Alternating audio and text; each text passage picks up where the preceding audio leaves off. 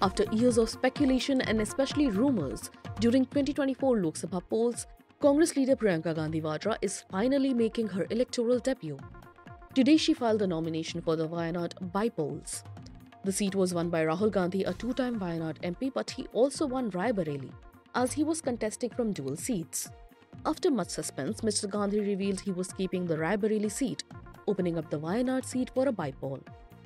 In a show of strength rally, Ms. Gandhi Vadra said she has been campaigning in elections for over 35 years, but this was the first time she was seeking support for herself. She was joined by Mother Sonia Gandhi and brother Rahul Gandhi on stage in Kerala's Wayanad. Quote, I was 17 when I campaigned for my father, former Prime Minister Rajiv Gandhi. Then I campaigned for my mother and brother and many of my colleagues. For 35 years, I have been campaigning in different elections, but this is the first time I am campaigning in an election and seeking support for myself. It is a very different feeling, she said, and thanked Congress President Mallikarjun Kharge for the opportunity to contest the election. Ms. Gandhi Vadra said that she and Rahul Gandhi visited Mundakai and Churalmala in Wayanad in the aftermath of the devastating landslides that claimed 400 lives and displaced thousands. Quote, I saw the devastation with my own eyes. I saw children who lost their families. I met mothers who lost their children. I met people whose entire life was washed away. I was struck by one thing: each and every person I met was engaged in helping one another. They supported each other with courage, without greed, and with compassion.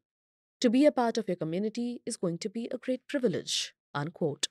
Rahul Gandhi, who is the leader of the opposition in Lok Sabha and now the former MP of Wayanad and current MP of Raebareli, said, and I quote, I would like to remind you that Wayanad is the only constituency in the country that has two MPs. One is official, the other is unofficial, and they will work together to protect the interests of the people of Wayanad. Unquote. He also sprinkled the speech with multiple personal anecdotes, including when they were children, he used to watch his sister with her friends and used to tell her that Priyanka, you cannot go so far to look after your friends.